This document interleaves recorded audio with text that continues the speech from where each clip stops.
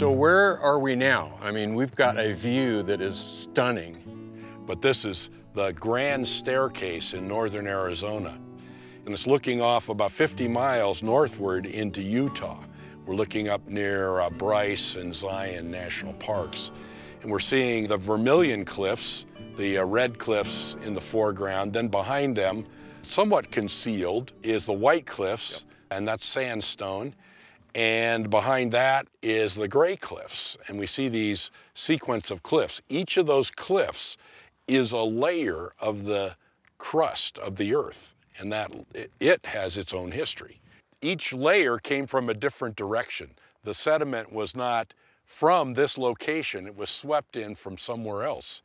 And the process of transport created the different types of sediment in this one location, including the different colors. So you're saying most of the rock that we see here was sediment, but it was brought in from some place a long way away? Well, let's take the one we're standing on right here. We have the Kaibab Limestone, which is made out of small calcium carbonate grains that were dispersed in water and that were there to trap all kinds of fossil creatures like coral, brachiopods, crinoid material, ocean creatures. And so we're standing here on this limestone. Then the next layers up are the kind of reddish layers above, right out here. And those reddish vermilion cliffs are made out of volcanic ash, probably from Mexico, swept in here by current, floating logs. And we have petrified logs. Most of the red petrified wood in most people's collections largely is from the Chinle Formation that forms the Vermilion Cliffs. Let me stop you for a second, because that is a huge layer. I mean, that red layer out there, that's the one you're talking about, right? Yes. That's a huge layer. And that was transported here from Mexico. Yeah. It's volcanoes somewhere, and it's not here in the United States. So where did it come from? And we can tell which direction the sediment is coming from by the current indicators, so somewhere in Mexico. And you can see it in Amarillo, Texas, okay, and Palo Duro Canyon. You can follow this layer all the way up here into the Colorado Plateau and up into the Rocky Mountains, all the way up to Canada. It's very, very widespread. So these layers that we're looking at, they're not just local. They're not just, oh, some rocks get exposed here. They go on for quite a ways. Yes. Okay, so now tell me about the story of the layer that's above the red layer. That's the Navajo sandstone, and that's the primary White Cliff. The White Cliff is in Zion National Park, and that has layers inside of it, diagonal layers that are called crossbeds.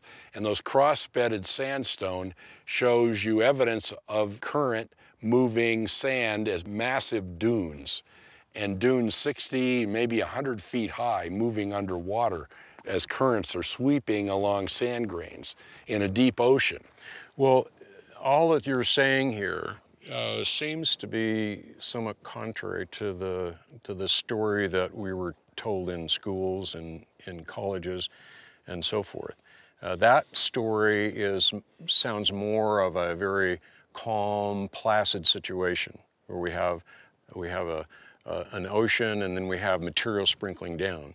You're talking about something much more tumultuous here. Yes, not thousands of years per inch accumulation rates, but accumulation inches and feet in minutes or hours. So the sedimentary layers that we're looking at here, it's liquid, it's flowing in here, I suspect at a fairly rapid rate as well, and then it's depositing those layers rapidly. Yeah. And how does it become rock? I mean, most people look at rock and they think, well, rock is rock and it goes all the way back. Yeah, well, just simply squeezing the water out compacts the sediment.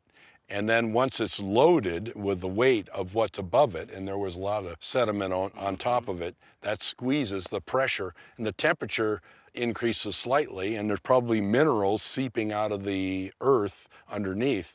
And silica and carbonate are the two materials that are the primary cements of these rocks that we're looking at here. And that we can make them in the laboratory. We can make fossils and cement grains together to make rock fast. You mean in a short period of time we can actually create rock and fossilize things? Yes. In the hot springs at Yellowstone, we tied a rope around a log and immersed it in one of those hot springs and pulled the log out after a couple weeks, and you could see the effect of silica infiltrating and cementing the log. Not only the log, but the rope fossilized, essentially. So you're starting to get a petrified tree, huh? Yeah, and there are trees at Yellowstone that are dying because they're being petrified. Their roots are petrifying. And that's an unusual story, but even today, the process happens rapidly when we see it. Coal can form rapidly, and oil can be manufactured in a rapid way.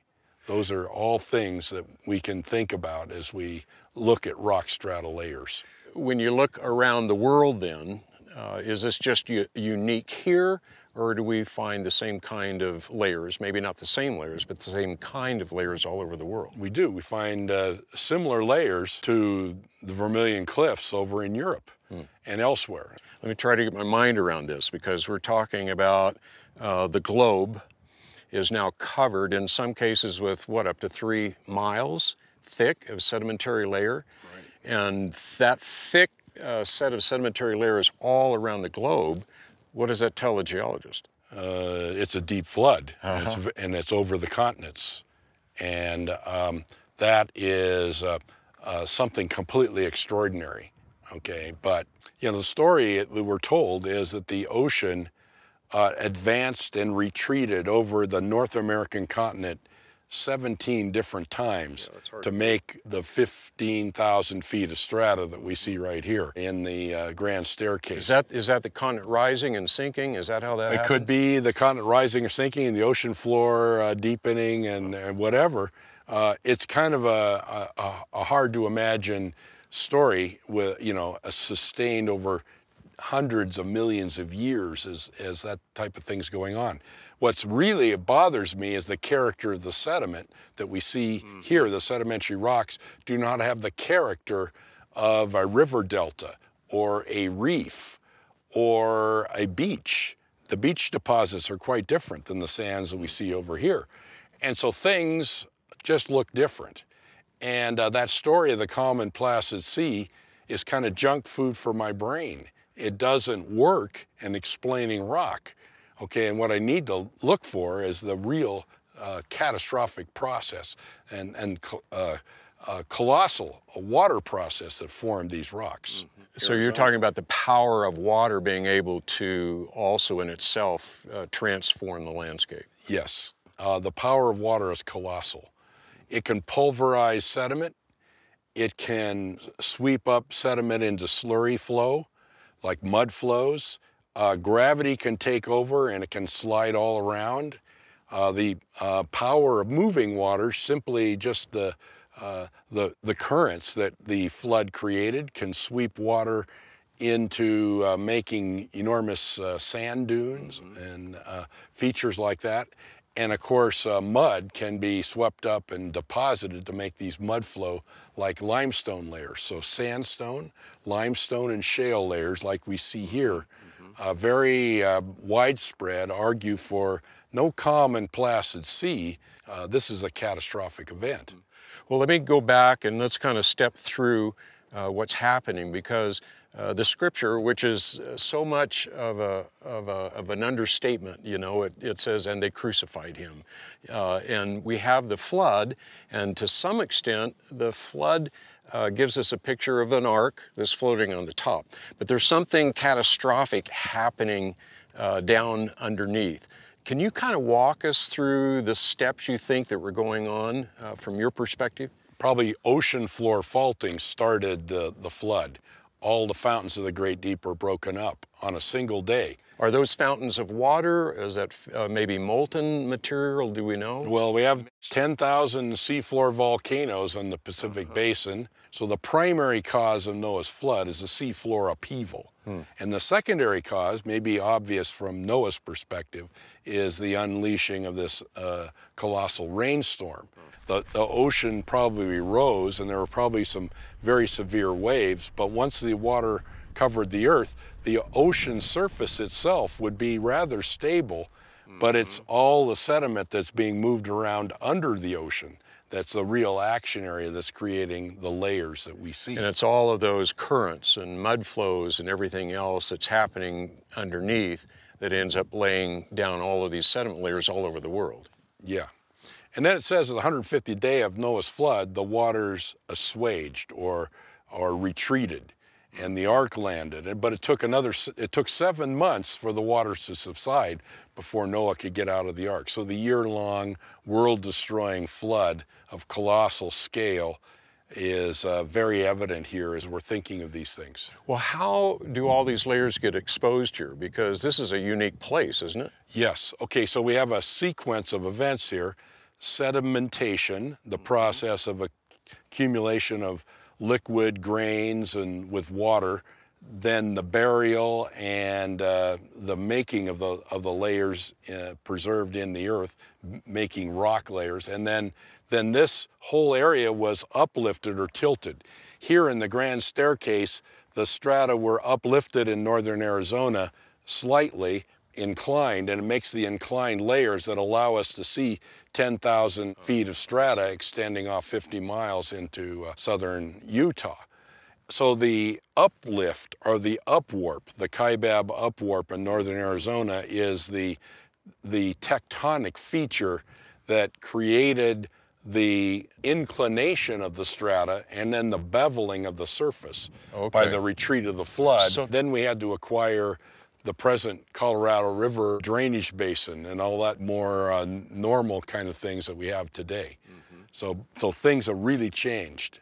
And that's kind of the summary of what we see here. So we have the sedimentation, and then we have the tectonics. The tectonics going on. And then we have erosion.